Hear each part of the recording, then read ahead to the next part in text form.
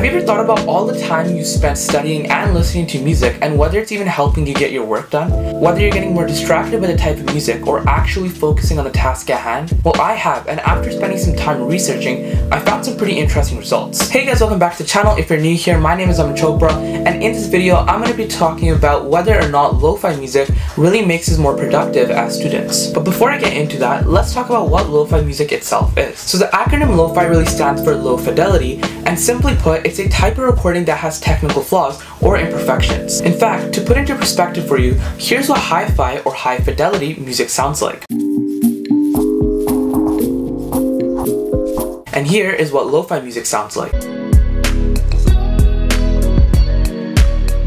So now that you know what lo-fi music is and how it sounds, let's get into why students find it so helpful. So there's a lot of information on the internet about how lo-fi music contributes to a productive work or study session, but the core idea still remains that lo-fi music works alongside your brain rather than making your brain work against it. And you might wonder, how is that possible? How can any type of music work against your brain? Wouldn't it just go through one ear and out the other? Well, unfortunately, this isn't the case, but I'll come back to this point a little bit later in the video, so make sure you still keep watching. So going back to the benefits, listening to lo-fi music can help your productivity in more than one way. First off, it increases your brain activity by picking out the differences in sounds such as the background beats, instruments, etc. And this activates both sides of your brain, which is apparently pretty common when you're listening to music. And so when this happens, your brain naturally gets into a mindset of focus. Another thing that happens when you listen to lo-fi music is that your mood gets elevated and your anxiety gets reduced. This is simply because music helps you release something called serotonin, which is a neurotransmitter in your body that is responsible for mood. And so the more you listen to it, the more serotonin and dopamine, another transmitter,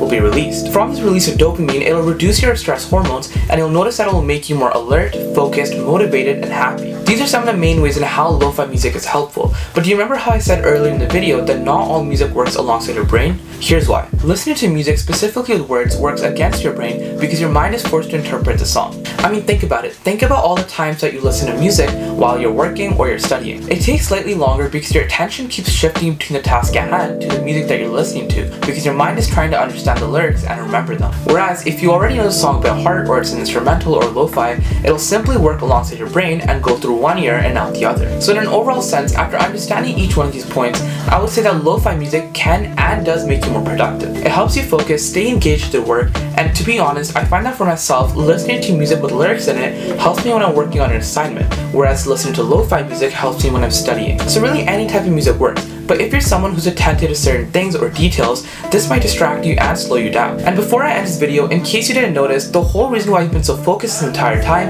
is because there's lo-fi music playing in the background. Or maybe this video is just that good. It's probably the second one though. I hope so. So that's pretty much it for the video today, guys. If you enjoyed it, please leave a like down below to show YouTube what's up. Hit that subscribe button for more videos, and comment down below a favorite song that you like to listen to. And as always, thanks for watching.